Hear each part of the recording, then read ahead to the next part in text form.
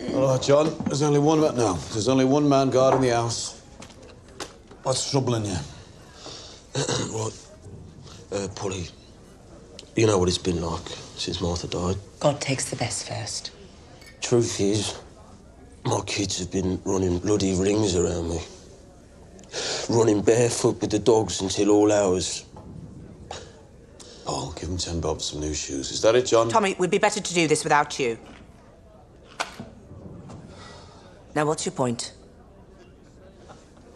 What the kids need is a mother.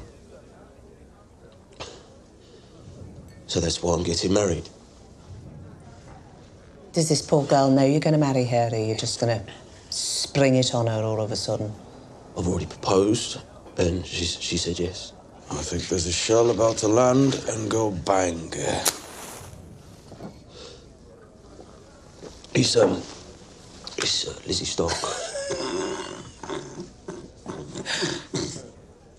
John, Lizzie Stark's a strong woman, and I'm sure she provides a fine service for her customers. I won't hear the word.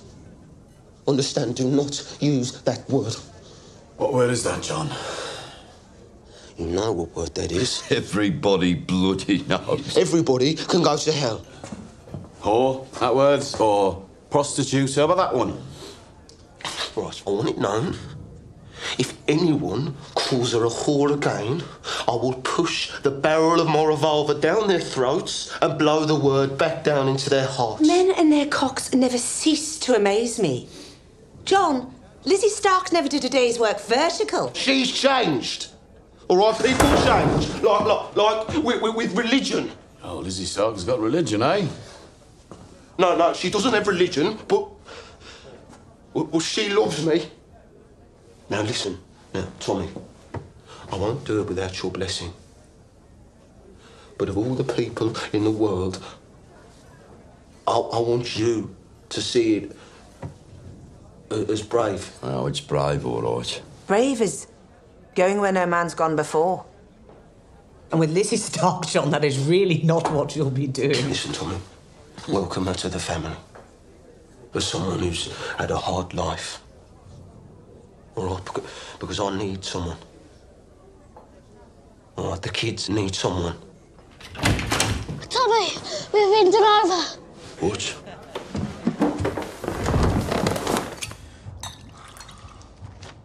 Jesus Christ. What the bloody hell happened here? The Lees, all of them.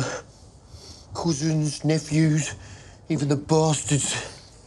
They've taken anything they can lay their hands on. 4 cash boxes. I left these. Wire cutters. I mean, why would they leave wire cutters? Nobody move. I think our friends are playing the game. What game? Oh, Paul, don't touch anything. Erasmus Day was in France. Shit. And we gave up ground to the Germans. We'd leave behind booby traps, set up with wires. And we'd leave wire cutters as part of the joke. Somewhere in here, there's a hand grenade. Holy Jesus. Attached to a wire. Don't move any chairs. Or open any doors. Go easy, John boy. Easy. No. Boys, no. It's not in here. If it was in here, it would have blown by now. It was my name on that bullet Erasmus sent. He set up a trap, all right. He set it up just for me.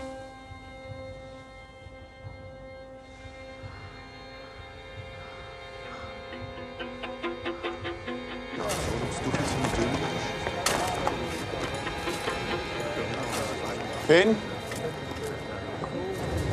Finn, stay exactly where you are. I was pretending I was you. Which door did you open to come in, Finn? I didn't. I climbed in. I want you to climb out exactly the same way you climbed in, OK? No, not fair!